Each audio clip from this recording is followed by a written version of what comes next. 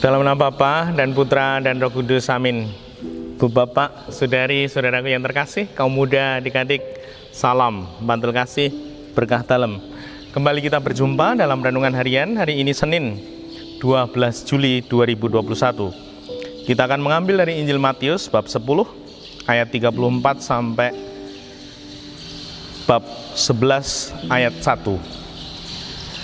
Pada suatu hari, Yesus bersabda kepada ke-12 muridnya, "Jangan kalian menyangka bahwa aku datang untuk membawa damai di atas bumi. Aku datang bukan untuk membawa damai, melainkan pedang. Sebab aku datang untuk memisahkan orang dari ayahnya, anak perempuan dari ibunya, menantu perempuan dari ibu mertuanya, dan musuh orang ialah seisi rumahnya. Barang siapa mengasihi bapa atau ibunya lebih daripadaku, ia tidak layak bagiku. Dan barang siapa mengasihi putranya atau putrinya lebih daripadaku, ia tidak layak bagiku. Barang siapa tidak memikul salibnya dan mengikuti aku, ia tidak layak bagiku. Barang siapa mempertahankan nyawanya, ia akan kehilangan nyawanya. Dan barang siapa kehilangan nyawanya demi aku, ia akan memperolehnya kembali.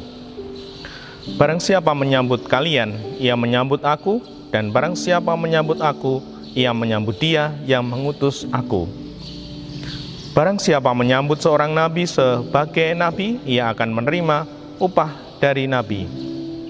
Dan barang siapa menyambut seorang yang benar sebagai orang benar, ia akan menerima upah orang benar.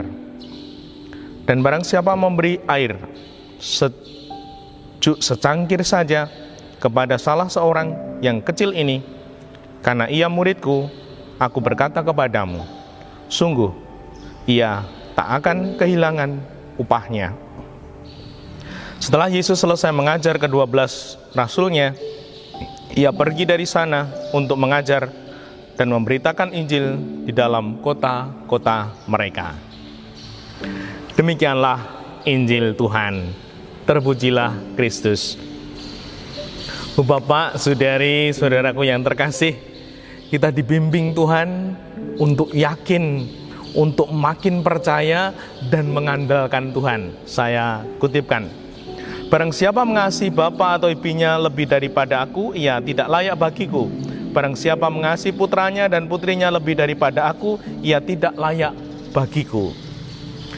Tuhan ingin menjadi nomor satu dalam hidup iman kita. Semoga kita tidak salah memahami. Kita mohon berkat Allah, berkat dari Allah, agar kita mampu menjadi berkat untuk keluarga. Bukan berarti kita tidak boleh mencintai keluarga, kita tidak boleh mencintai suami istri, anak-anak kita. Harus mencintai, namun cinta kita awali dengan cinta kepada Allah, kepada Tuhan kita. Dan Allah yang menjadi sumber berkah, mengalirkan berkah untuk kita, agar kita sungguh bisa menjadi berkah untuk keluarga. Berkah yang nyata di masa yang tidak mudah ini, sehingga kita yang lemah sungguh menjadi berkah, bahkan mampu menciptakan bunga kebahagiaan dalam keluarga kita terutama. Dan semoga bacaan ini juga membimbing kita. Barang siapa mempertahankan nyawanya, ia akan kehilangan nyawanya. Dan barang siapa kehilangan nyawanya demi aku, ia akan memperolehnya kembali. Kita tidak boleh mempertahankan nyawa. Lalu apa yang harus kita pertahankan ini? Barang siapa memberi air sejuk secangkir saja kepada salah seorang yang kecil ini, karena ia muridku, aku berkata kepadamu, sungguh ia tidak akan kehilangan upahnya.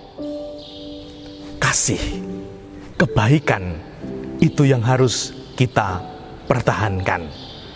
Semoga di saat yang tidak mudah ini, kita mampu berbagi kebaikan, berbagi kasih. Dan Tuhan menyatakan, kita memberikan kasih kecil saja, berbagi berkah sedikit saja, Tuhan mengingat, Tuhan akan melimpahkan berkat untuk kita. Semoga ini menjadi keyakinan kita, agar kita seperti apa yang menjadi kehendak Tuhan, sehingga sungguh hidup kita makin bermakna di hadirat Tuhan. Dimuliakanlah Tuhan kini dan sepanjang masa. Salam Bantul Kasih, Berkah Dalem. Nama Bapa, Putra, dan Roh Kudus. Amin.